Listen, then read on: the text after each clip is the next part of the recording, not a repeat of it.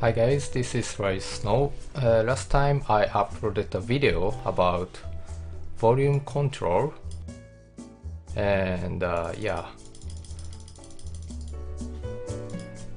and I received a comment. I was asked if we can implement a slider to change the volume. Yes, we can. So I decided to make this extra video. And fortunately, Java has a convenient class for that, and it is called ChangeListener. Slider.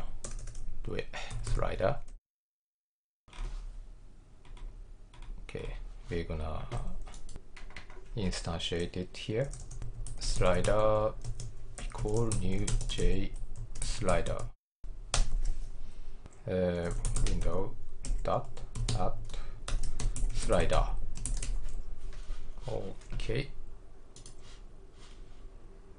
Yep. So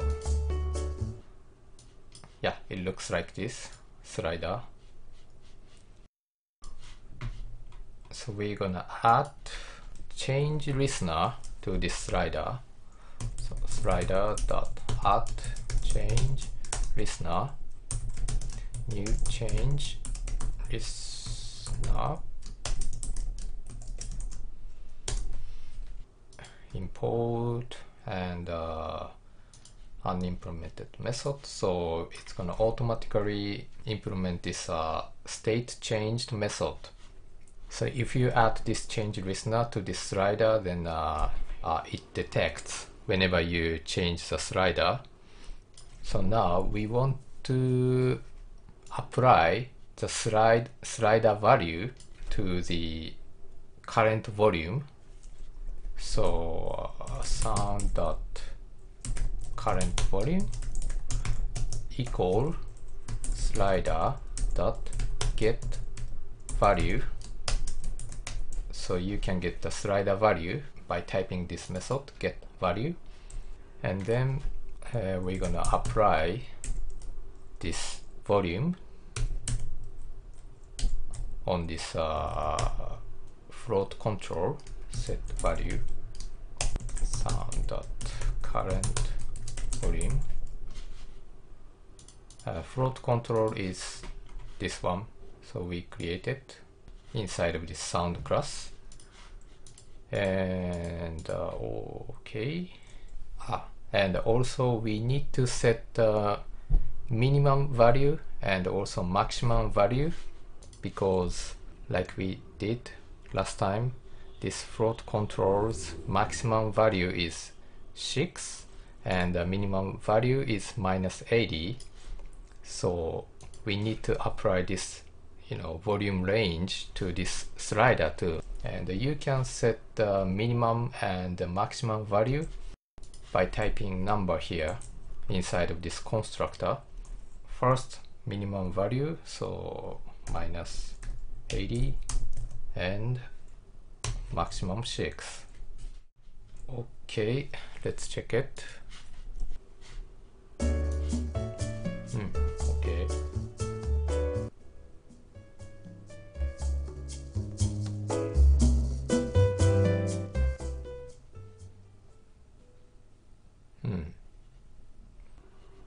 Okay, I think so. The slider is working, but I think we can make this better. And what I don't like is, let me type something here. Volume sound current volume. What is this? Okay. So what I don't like is, okay, so maximum, this is maximum, so volume 6 now, and if you go down,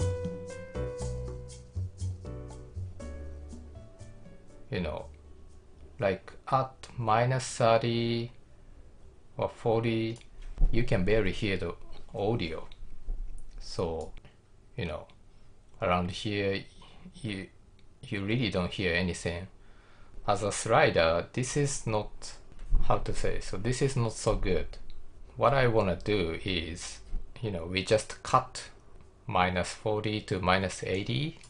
So basically like a -40 is the minimum number. So we're gonna change this minimum value to -40.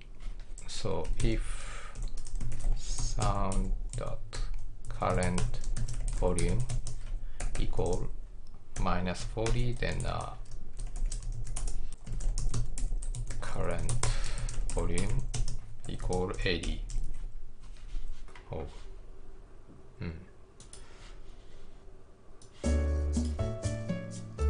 Okay, so now maximum is 6 and minimum is what happened?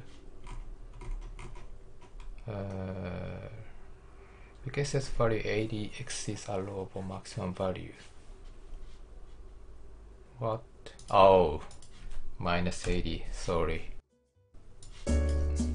So anyway, so max is 6 and minimum is -40. So minimum is -40 and the maximum is 6. So how to say, the center is -17, I think. -17 is the center. So last time we set this current volume 0, but we're gonna change this. And also, since we don't use this volume up and the volume down anymore, so let's change them to play button and the stop button, so we can create like a simple music player.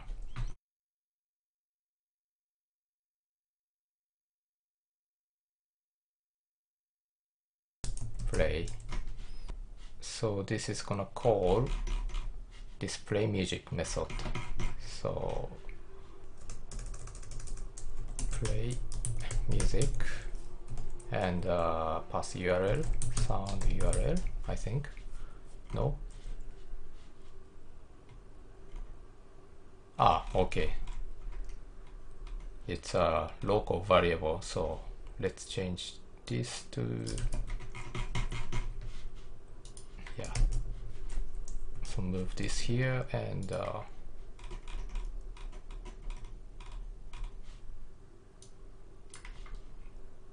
so now we can access from here. Yeah, and this is stop button.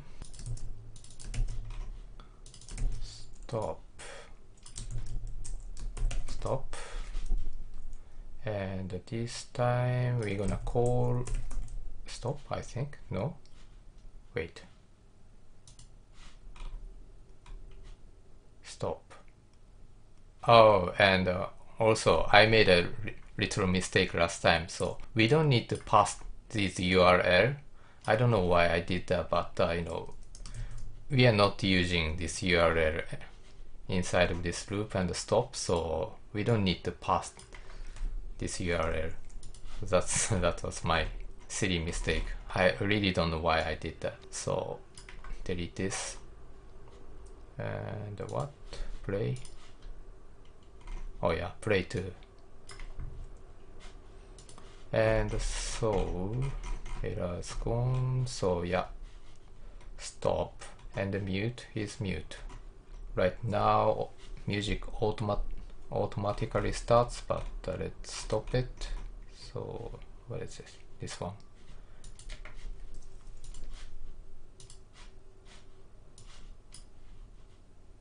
Alright, play.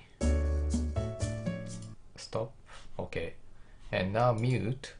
And if you press this mute button, then I want this slider goes to the left like this. And if you press this mute again, then it goes back to the previous position. So we're gonna implement that.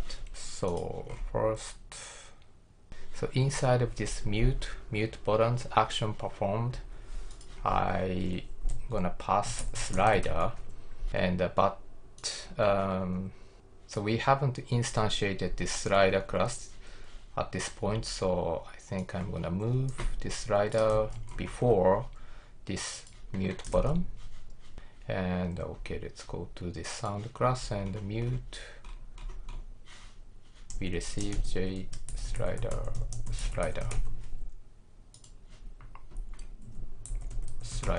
dot set value, and we're gonna set the minimum value, so slider dot get minimum.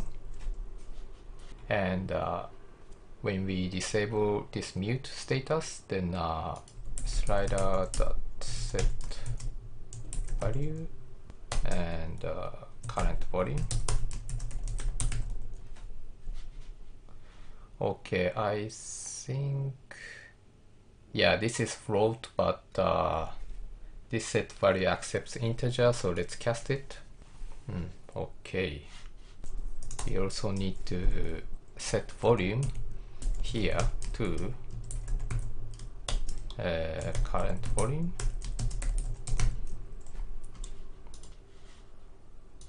Okay, so let's play.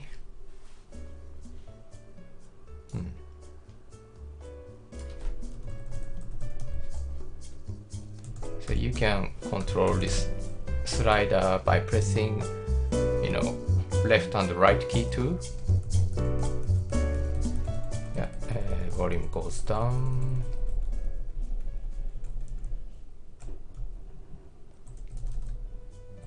Goes up. Okay, let's mute. Disable mute. Okay, yeah, I guess this is it. So yeah, this is how you implement slider and use it as like a volume controller. So I hope this was useful for you, and thanks for watching, and see you again. Bye.